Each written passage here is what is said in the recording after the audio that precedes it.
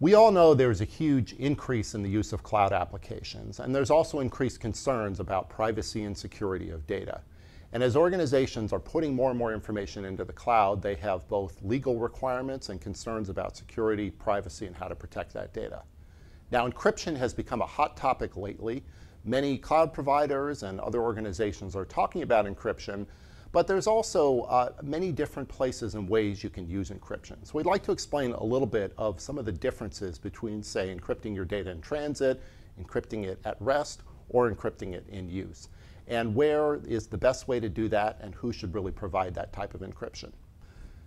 So before we talk about the best place to encrypt your data, I think it's first important to look at what are the reasons that enterprises want to protect this data in the first place. What are they trying to accomplish by either encryption and tokenization? So first of all, one of the most important is if it's sensitive, regulated information, they want to make sure that they have exclusive access and control to this information, no one else. They also want to be able to protect this data against some of the common threats today: account hijacking, breaches, data loss, third-party utilities that might access this information. They may have regulatory requirements. Many of our customers are subject to HIPAA or GLBA or privacy laws all around the world, or specific industry regulations. And they want to eliminate exposure to any potential insiders within a cloud provider. And they also want to make sure that the cloud providers are taken out of the loop of any decisions about disclosing information. If there's a legal subpoena, for example, enterprises need to and must manage that themselves and not have cloud providers making decisions about what should be disclosed.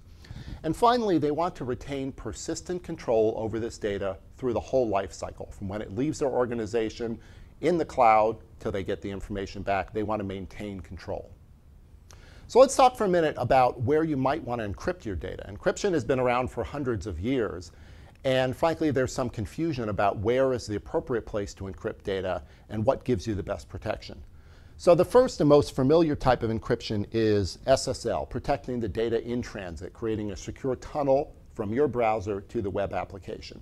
This is best practice. Everyone should be doing it, but it only protects a limited certain number of threats, people actually trying to break into that tunnel and steal your data while it's in the clear. Now, on the other side, many cloud providers are offering to encrypt the data when it's at rest. So on their servers, stored in their data centers, they will encrypt the data. So if someone breaks in, steals a hard drive, it'll be protected. Again, this is a good idea, best practice, but both of these miss what we like to call the issues of data in use. And this is where, frankly, most of today's threats that people are worried about occur. In fact, the Cloud Security Alliance points out that many of the current threats that people are worried about include account hijacking, forced disclosures, data breaches, malicious insiders, insecure APIs. None of these are addressed by protecting the tunnel or by just protecting the servers.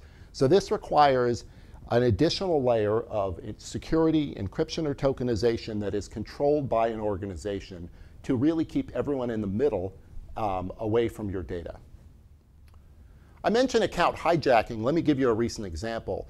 The recent dire malware has been found to be both attacking banking sites, which is to be expected. Those are often common targets, as well as attacking cloud applications themselves, such as Salesforce or Office or things like that. Now, the challenge here is that these are not exploiting flaws within the cloud applications. Instead, they're going to using phishing attacks, Trojans, to steal your username and password. And if you've stolen the username and password, you walk right in the front door and you have access to all of this data. So this is just one example of where you really need additional layers of security to be certain that no one else can access that data, even if they've stolen your credentials. Let me show you a quick diagram just to illustrate what we've been talking about here.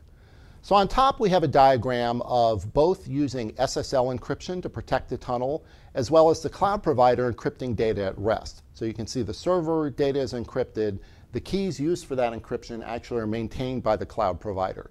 Now, the challenge here is we've protected the data on both ends, but in the middle, there's still lots of people, processes, external people that may have access to that data. So this is really the challenge we're trying to solve. So although we're encrypting data on both ends, we're still missing most of the vulnerabilities. Now let me show you by comparison, what CipherCloud is able to do when we encrypt, when we use our gateway to protect your data. So here you can see We are implying encryption or tokenization at the edge of your organization. You keep the keys. Everything downstream is protected. And this keeps all of these other threats, all of these potential insiders from accessing your data. It protects it across the board, in transit, in use, and at rest. And very importantly, if someone wants to access that data, they have to come to you. There can't be any forced disclosure, any hacking, any account hijacking. Any of those things are useless because they won't have access to the keys. The last point I made about keys is really central to the value we add and how we recommend that people protect their data.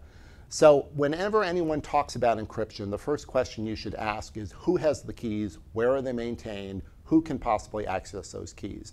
I like the analogy, if you lock your front door to your house and leave the keys in the lock, you're kind of defeating the purpose of having a lock. So for real security, you need to keep the keys, not share your keys, and you make all the decisions about who you let in the door and not. And in fact, this is echoed by many of the analysts in the industry. You can see Gartner recommends that you should always separate the key management. The holders of the keys should be separated from the cloud provider. CSA also recommends that you segregate this duty so that you have a separation of security between yourself and the cloud provider. And in fact, the PCI guidelines also recommend and specify if you're using encryption that key management is critical to that, and you have to separate that responsibility in order for the encryption to be effective. Thanks for your time. If you have any questions, please go to our website, www.ciphercloud.com.